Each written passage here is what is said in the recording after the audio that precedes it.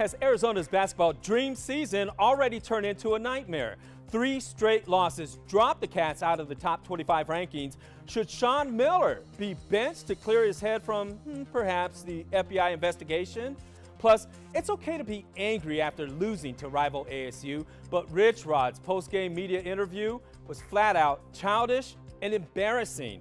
Hey TUSD, you banned ethnic studies for using a so-called racially biased textbook, but secretly allow a controversial economics class to be taught using a textbook critics say brainwashes students? These stories and more next on the 520.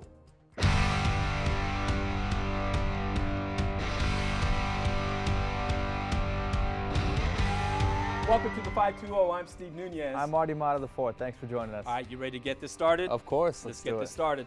I'm not sure what stung more, losing to ASU in football or witnessing Arizona's basketball team lose 3 straight in the month of November while watching ASU's hoops team leapfrog the Cats into the rankings at number 20. Who would have thunk it? Paradise in the Bahamas turned out to be one big nightmare for the Cats. They were out of sync. They couldn't hit threes. They couldn't guard off the dribble. Sean Miller got out coached. The Cats, favored to win the battle for Atlantis, came in dead last, losing to NC State, SMU, and Purdue. Cats became the first team in 31 years to drop out of the top 25 poll after being ranked number 2 in the previous week.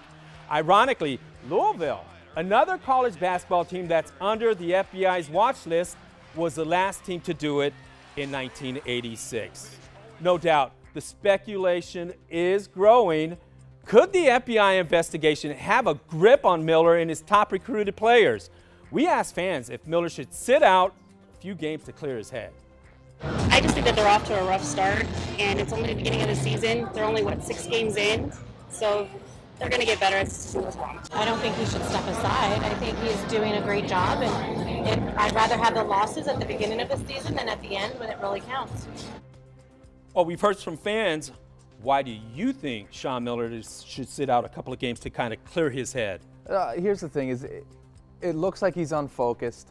A lot of the calls he's making is a little just distracted, in my opinion, but at the very least, if he's not going to sit out a couple of games, he should at least call for a press conference and just sort of reassure the entire community, the entire city, that he's focused on the team. He's not worried about extracurricular activities. He's going to do what it takes to sort of catch back up after these few losses. And you know what's interesting in talking to Wildcat fans? Again, it's one of those things that led up to this FBI investigation. Everyone has seen things happen around the community, but everyone kind of turns a blind eye.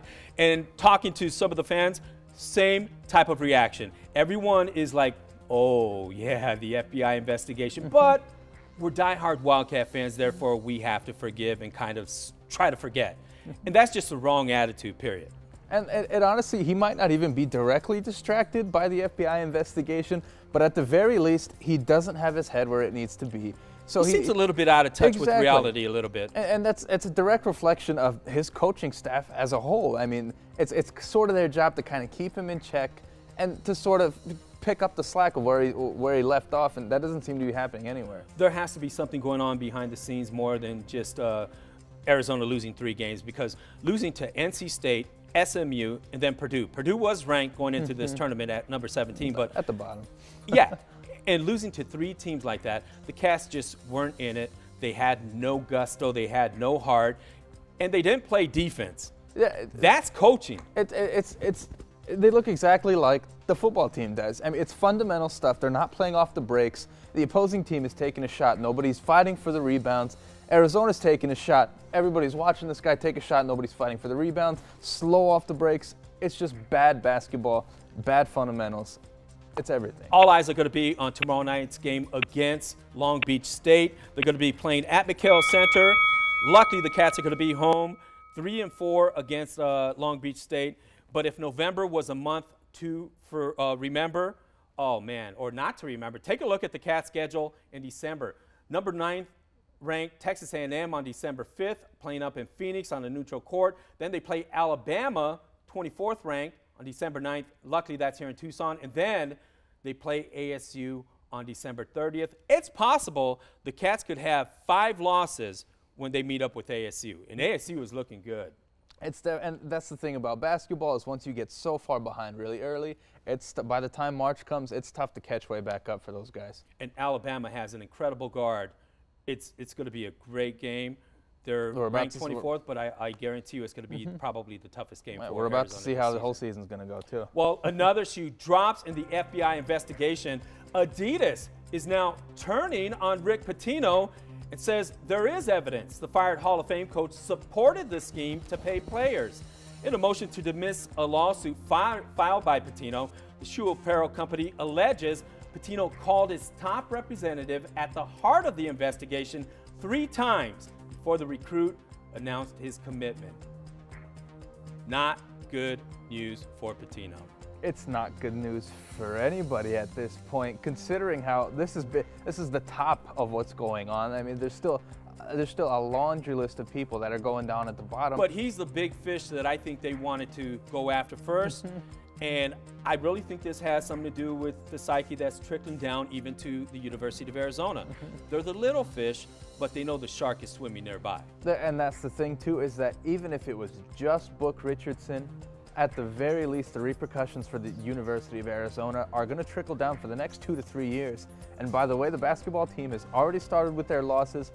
They might just have to, I would say, just fire everybody, start shop up back again at ground zero, start from the bottom. Well, I think there will be more calls or some calls for firing if the Wildcats continue to lose and don't make the tournament or something disastrous happens this year. Speaking of the Wildcats and the FBI investigation, Book Richardson, at the heart of the investigation involving Arizona, he pleaded not guilty last week. He's still suspended, hasn't been officially fired, but again, it's still going to be downright impossible for him to find a job at any other program in the country.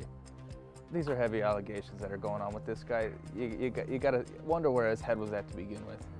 And what's interesting with this FBI and the evolution of how it's all coming to play, 2 of the 3 players who, or I should say 2 of 3 really big fish that are involved in this, the Adidas representative and the agent, are working with the prosecutors on a plea deal. And I really think that has some people singing. That's why you're starting to see the trickle-down effect. Definitely, and at the very least, even if Book Richardson just calls it a day, takes off, lets bygones be bygones, if Sean Miller gets hooked into this somehow, some way, this is the end of it for him, no matter what. All right, from basketball to football, go figure. 2 coaches, Arizona's Rich Rod and ASU's Todd Graham, were on the hot seat at the start of the football season. ASU beats Arizona 42-30. Both teams finish at 7-5. Rich Rod keeps his job. ASU's Todd Graham fired. Arizona had a strong first half. Running back J.J. Taylor carried the ball 12 times for a team-high 74 yards and 1 touchdown. Khalil Tate completed 10 of 11 passes, including that touchdown pass, but the wheels fell off with about 1 minute left in the first half. Rich Rod chose to run the ball 3 times, let the clock wind down, and throw a Hail Mary to the corner of the end zone. You're not going to see that there, but guess what happened? Khalil Tate got hurt. Game over. The Sun Devils outscored the Cats 28-6 in the second half to win 42-30. Not good play calling by Rich Rod. It's not good play calling by anybody, just how we talked about it before. It's a reflection of the entire staff.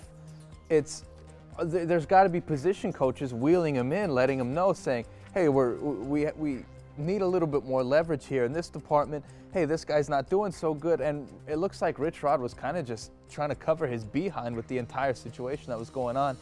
The zone was bad on defense, on offense. There wasn't a pass game present.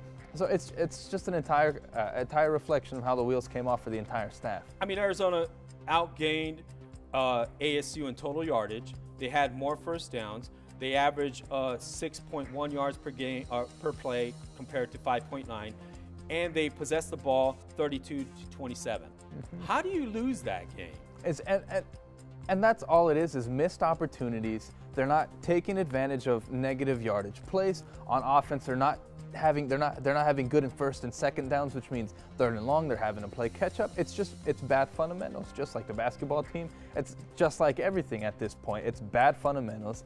And Who do you blame, though? Rich Rod or his coaches? I blame Rich Rod because those guys are getting paid X amount of dollars. We know it's large. X amount of dollars to pick up the slack for Rich Rod.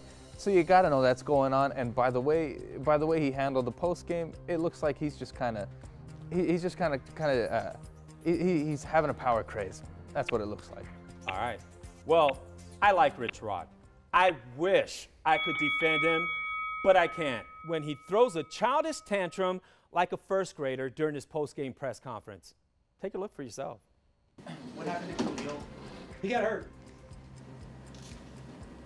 So he was out at the beginning of the second half and then came back in. Was it sort of a questionable thing whether he could play or not? Let's see, he got hurt, got banged up. Then he tried to go, couldn't go, so the other guy went. Obviously, things changed in the third quarter. How were you trying to sort of keep things together on the sideline? Well, I'm trying to keep just play. I mean, holy cow! Division I team, we can't punt, we can't catch a snap and punt the ball. I mean, it's just unfathomable. I mean, kids are trying. I mean, it's just kind of remarkable. Rich, what were you trying to do at the end of the first half with play calling in that situation and the clock management at the end of the first half? What was I trying to do? Yeah. Well, we were trying to score. What's the question? I mean, what was with the clock management? Yeah, we took a timeout so we could have a couple minutes to go. And then we tried to score, and then we didn't move the ball, and then they took timeouts, like they should have. So. Did you think that on the punt return, did you think it was a block in the back? No, I didn't. Man, that just says it all. The body language, the verbal language, the everything. It's immature, it's childish, but I understand there's a lot of negative emotion following a loss, especially against ASU. Correct. But if you're the head coach of the program, that does not give you a hall pass to act like a first grader. It absolutely does not. If anything, you're held to a higher standard than everybody else. We hired you to be composed in these situations. Bad job. But we've criticized the coach for his sideline antics before, and I don't think this is not the first time we've seen this type of behavior. It's not the last time, but someone needs to talk to him. Yeah, it looks like it's just a sign of everything caving in all at once, and he's finally starting to feel a little claustrophobic by it all. Well, we saw this against Oregon. He had that sideline tantrum. The team just went downhill from there, and they didn't respond, and they lost. And again, look at ASU. Here we go. Not again. A good showing. So let's hope Rich Rod can get it together. Arizona still has a chance to put a little icing on the cake to finish the season with 8 wins. They were projected to finish last in the Pac-12 South with at least 8 losses. Wildcats will find out where they'll be going bowling on Sunday. Overwhelmingly, Gridiron Gurus at ESPN, Sports Illustrated, SB Nation, and Athlon Sports have the Cats playing in the Las Vegas Bowl December 16th against, again, Boise State. What do you think about that matchup for Arizona? I don't like it. I don't like it. But I love Vegas. I was like, it's not entertaining enough for me. They're really trying to sell it in the city of Las Vegas. But for me, it's definitely a game that the Cats can conquer as a whole. To me, Boise State, if you look at their conference play, if you look at their schedule as a whole, they're exactly where they need to be. They have some losses. They won against who they were supposed to win against. They lost against who they were supposed to win against. They haven't overcome anything. We haven't seen any national coverage from them. I think the Cats can take over this game in the first quarter. Well, 2 other media outlets have the Wildcats playing up the road in the Cactus Bowl. Take a look at this matchup right here. Projections have Arizona playing Kansas State and Iowa State. Not a good matchup, regardless of who Arizona plays, if they play in the Cactus Bowl.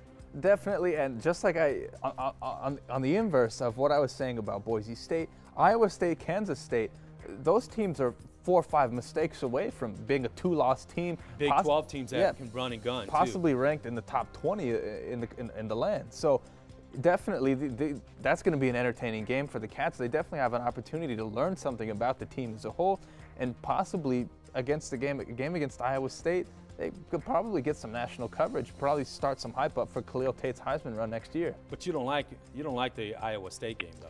Definitely. Iowa State, they've taken down some top-ranked teams.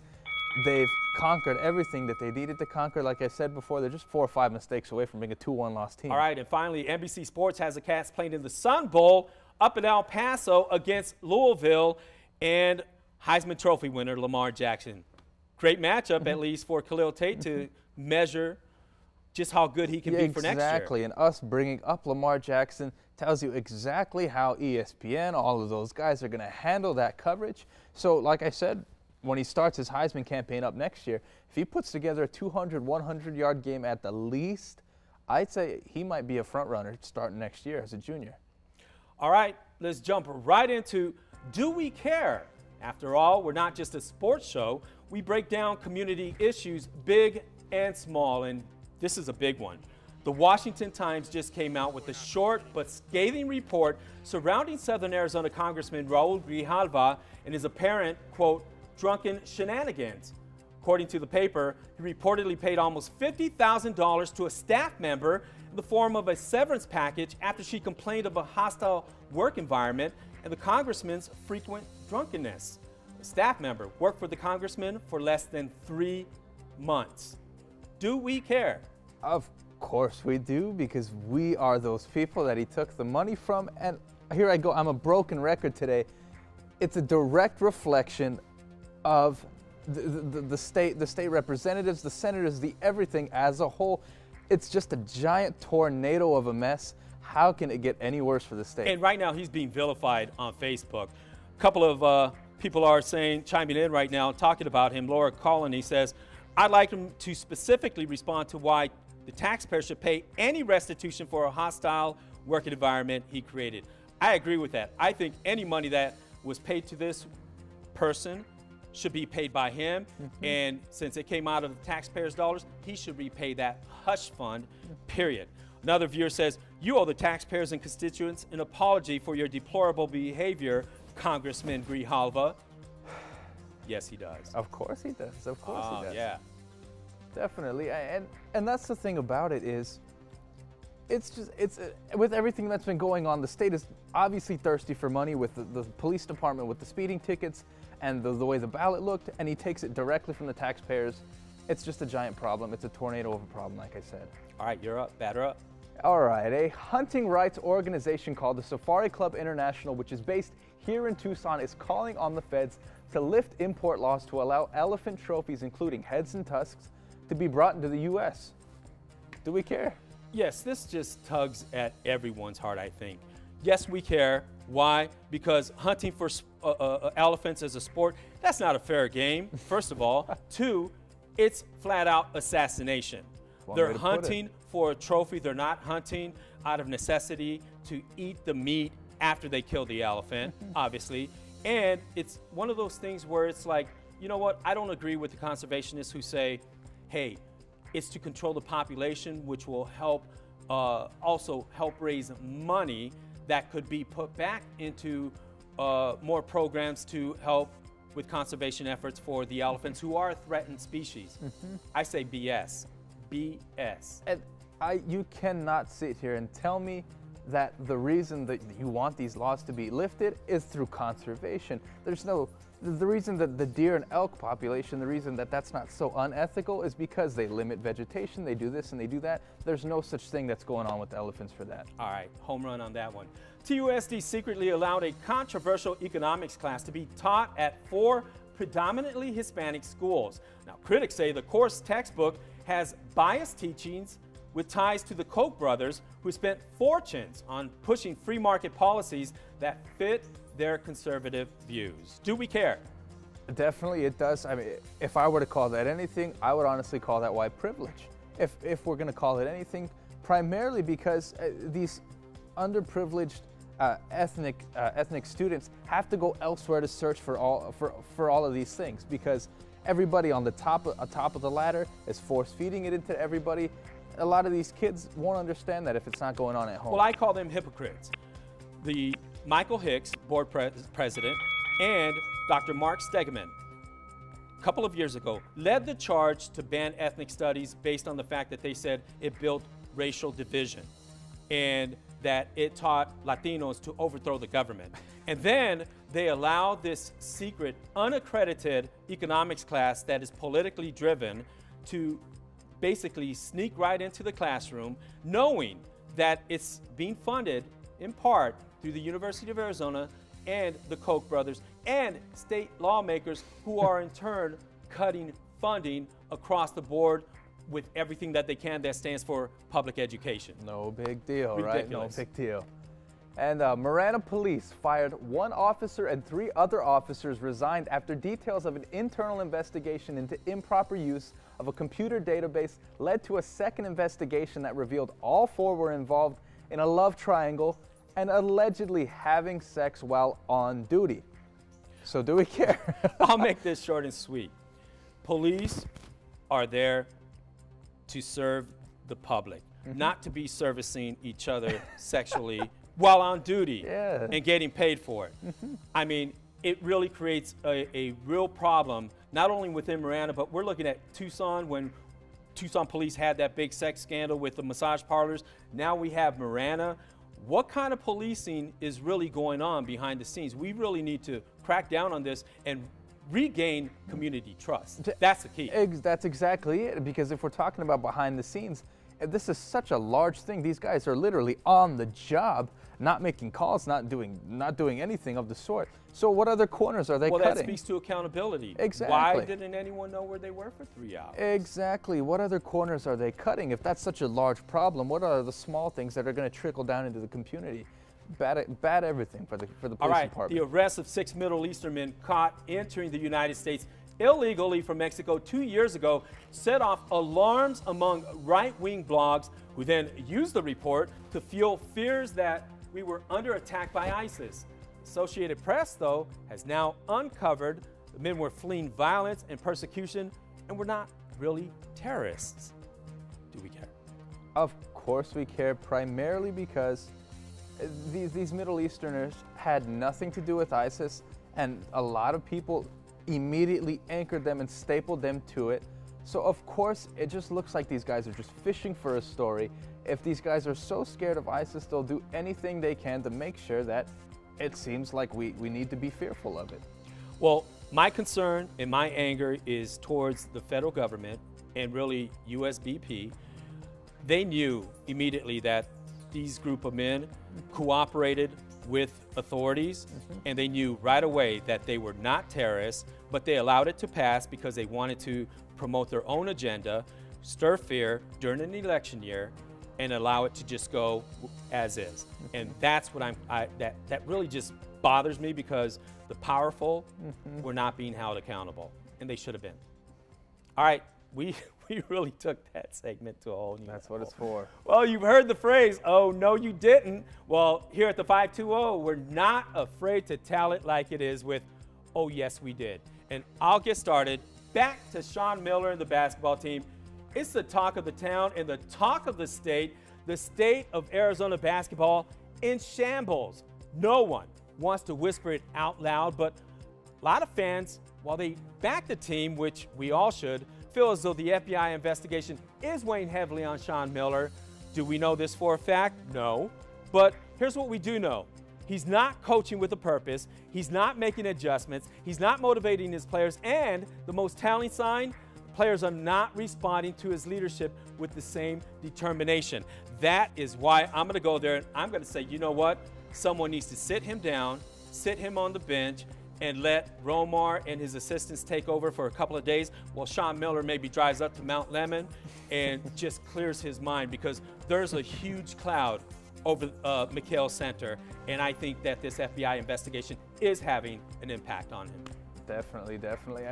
Like I said before, hey, I mean, at week 4 with the Arizona football program, hey, we were doing the same thing, no problem. And yesterday at the White House, they hosted an event that catered to honor the Navajo code talkers who we all know aided in the victory in World War II. And here we go again. President Donald Trump making headlines with yet another ridiculous comment and no repercussions. Speaking so inconsiderate in front of Native American veterans, saying, quote, "We have a representative in Congress who they say was here a long time ago. They call her Pocahontas." Well, how inconsiderate. Navajo tribal members in Flagstaff came out today and basically said the president should apologize because that is a racial slur, and they felt like he took away from the honor of the code talkers as opposed to, you know, making it about another senator whom he has a vendetta against. So, ridiculous. And that's the thing, is how many of these is he going to get? He's in the headlines yet again saying a ridiculous comment. When are we finally going to Bottom line, if we're going to be fair, if Representative Raul Grijalva is being called to apologize, the president, who should be held to a higher standard, should be apologizing as well. Then when is everybody going to ask him to do that? Because it hasn't happened yet. Drop the politics, man. Let's do what's right and not what's wrong, because two wrongs don't make a right. Well, that does it for this week's 520. As you know, our goal is to tell it like it is, because it's all about giving voice to opinions, even if you don't agree. I'm Steve Nunez. And I'm Marty Mata. Join us next week on the 520.